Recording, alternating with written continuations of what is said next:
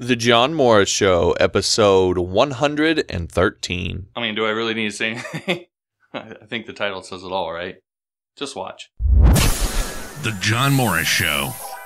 Your life on code.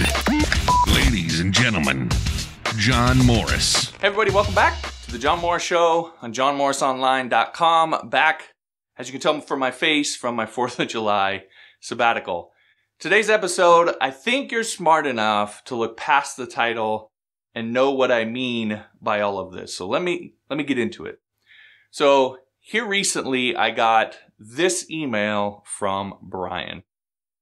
First of all, I just want to say I appreciate the content that you provide. I'm 37 years old and dabbled with web development for about 6 months.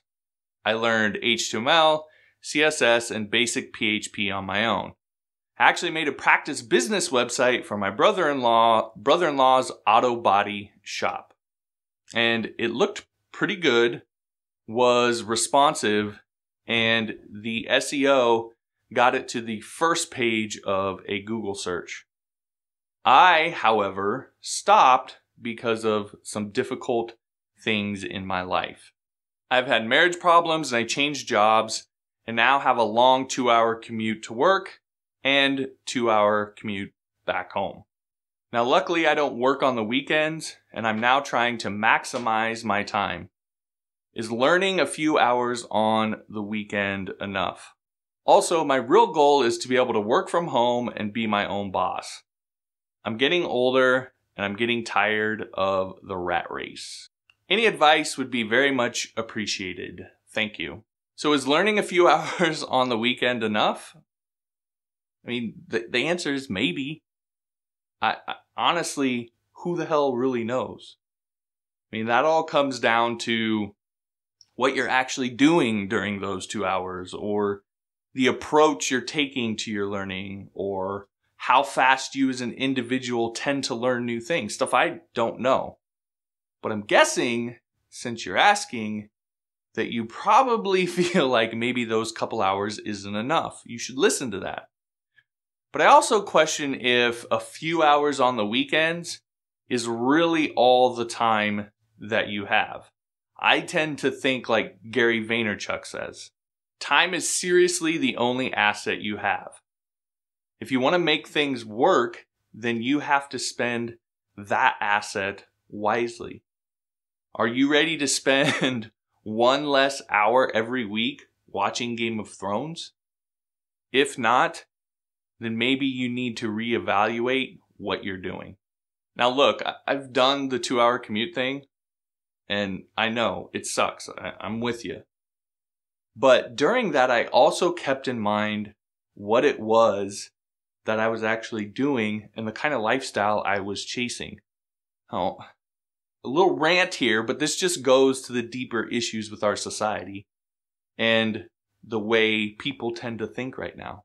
Now, I know this isn't necessarily you, but it seems like everyone thinks that they're entitled to this wonderful life of getting paid very, very well to do something you absolutely love and enjoy.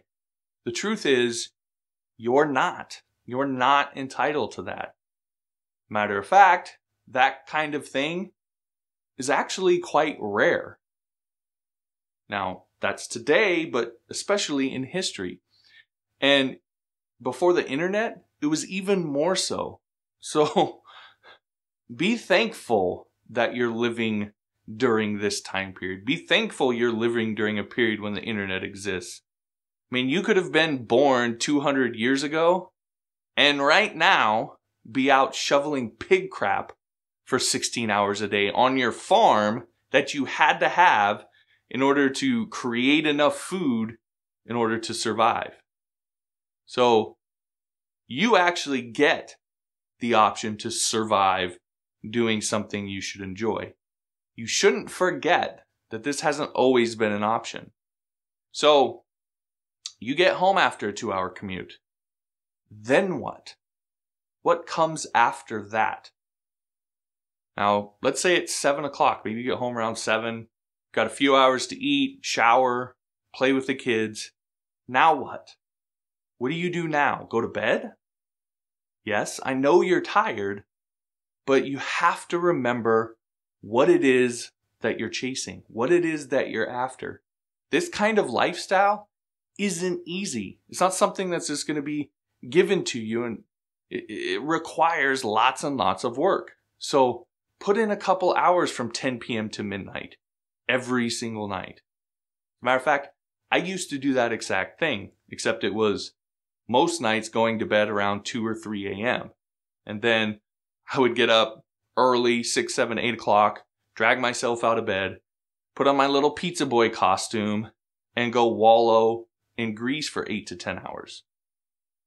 Think of it as an investment in yourself. And then I would get up the very next day and do all of that again. If you really want this, then you'll be willing to do it. Now, here's another way for you to think about this in an investment mindset. You said you're 37. Well, let's say you have an average lifespan. So you live to be around 72. That's 35 years left that you have. Would you sacrifice 1 year of those dreadfully long nights having to get up or stay up till 2 or 3 in the morning? Would you sacrifice 1 year of that to get 34 years of having the privilege of getting paid well to do what you love? What about 2 years or 3 years or 5 or 10? How many years would you be willing to invest? Now, I'm crazy, but I would sacrifice 34 years to get just that one if that's what it took. So the point is, you have to know yourself.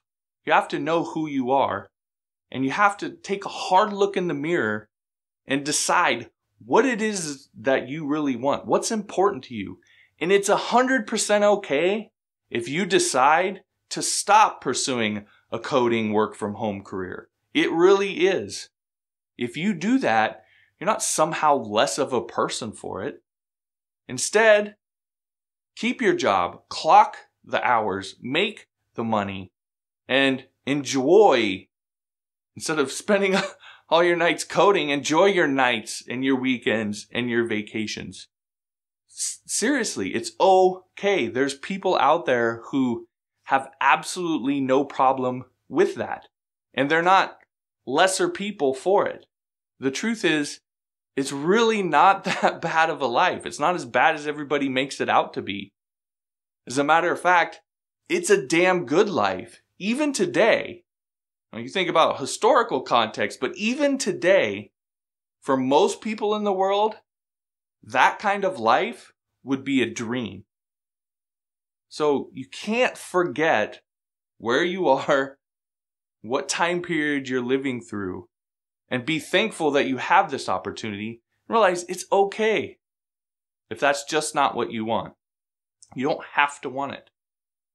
However, if you're like me, and that is just not how you're wired, if you wouldn't trade one single day, one single moment of doing something that doesn't have meaning or significance for you for a lifetime of vacations and weekends, if you're someone that has to have purpose and meaning in what you do, if you have to sit down every day and enjoy and be invested in what you're doing, then it's time to buck up, my friend. This thing isn't easy. So stop watching porn, turn off Netflix, close YouTube, even if it's me, it's okay. Whatever it is that you know wastes too much of your time, stop doing it. Tape open your eyelids, throw open that computer, find whatever tutorial or course or whatever, and get to work. Now, I've said this before, and it's true. You can shortcut the process. But the thing that you have to do in order to do that is set your ego aside. You have to be willing to let yourself be sold on something that's actually good for you. Not everything that's sold to you is bad for you. Some are really good for you. So, in my opinion, there are 3 things that you can do to make your learning go much, much faster. The first one is to follow an integrated program of instruction, a coherent course. Now, often, these are just going to cost you money. That's just the reality. The second, build real applications as you learn so that you retain the information that you're learning. It's not just theory, you're actually putting it into practice. Third, find a mentor and do whatever you have to do to get them to mentor you. If you do these things, then you will reduce the number of 10 p.m. to 2 a.m.s that you need in order to get where you want to go in your career. And if you really want it, then you won't be afraid to invest like this into your career. And I find it's always a trade-off. To trade off anything, not just coding, anything, of time, money, and energy. So those things are always in balance. And if you want to reduce the amount of time and energy that you yourself need to provide to input into this system in order to get some sort of goal, then you're going to need to spend some money. It's a trade-off. Now, that could be on courses, it could be on coaching, it could be on products, it could be on tools, widgets, a mentor, whatever it is that you need to invest in order to get you there faster with less time and less energy. But if you don't want to spend the money, you have to know that it will cost you more time and energy. That's simply a fact. So you have to decide among those options and those trade-offs what's important for you. Now for me, I know the dollar bills ain't going in the ground with me. So if I have to give something up, I'm willing to invest money in order to save myself some time. Because time with my kids, with my wife, with the rest of my family, doing things I enjoy, that's what I cherish most. But it's a choice for everybody. It's your choice. You get to decide that. So all I'm saying is know that it's a trade-off, and choose wisely. Now, speaking of shortcuts and saving yourself a little bit of time, you've probably heard me before mention my new PHP 101 course. This is the exact thing I'm talking about with trade-offs. $7 to learn 11 lessons that teach you the most important fundamentals of writing PHP code. Plus, you'll learn how to create online forms, something SurveyMonkey uses to rake in 113 per million per year in revenue. This is the kind of thing that I'm talking about when I talk about a no-brainer investment in yourself. Something that simply makes complete sense. So you can get that while the price is still this ridiculously low at johnmorrisonline.com/PHP. All right, everybody, that'll do it for this episode. I appreciate you listening. If you like this episode, be sure to like it so that I know that you like this kind of content. If you know someone who would benefit from this, I really want to ask you to help me spread these ideas and spread this information to other developers, because I really think it could help a lot of people. If you would do that, I'd really appreciate it. Please share this video or any of the other videos with someone that you think could benefit from it. I again really appreciate that. And I really do believe that it'll help other developers out there. So if you do that, again, that'd be awesome of you. And if you haven't yet, then be sure to subscribe so that you never miss an episode. Thanks again for watching. We'll talk to you next time.